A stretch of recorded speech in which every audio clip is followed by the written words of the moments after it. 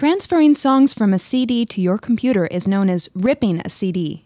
To rip a CD, first insert a CD into your disk drive. The songs show up in the list pane.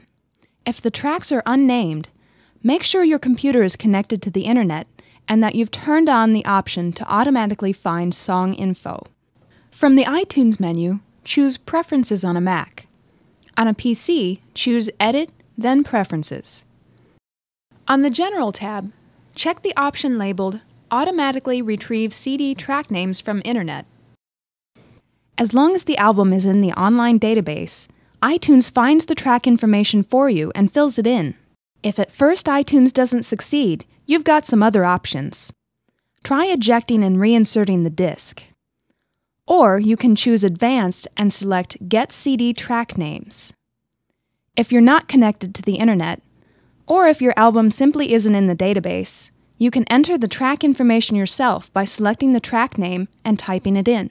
Most of the time you'll rip the entire CD to iTunes, but you don't actually have to rip every song. If you like, you can uncheck the boxes next to the songs you don't want to import.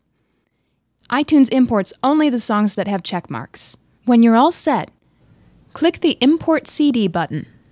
The status display shows the progress as iTunes rips the CD. To cancel, click the small X next to the progress bar. You'll see an orange animated waveform icon next to the song that's importing.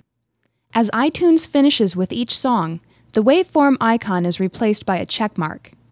iTunes chimes when it finishes your import list. After all the songs are imported, you can eject the CD by clicking the Eject button. That's it! Now all you have to do is test your songs to make sure they play right in iTunes.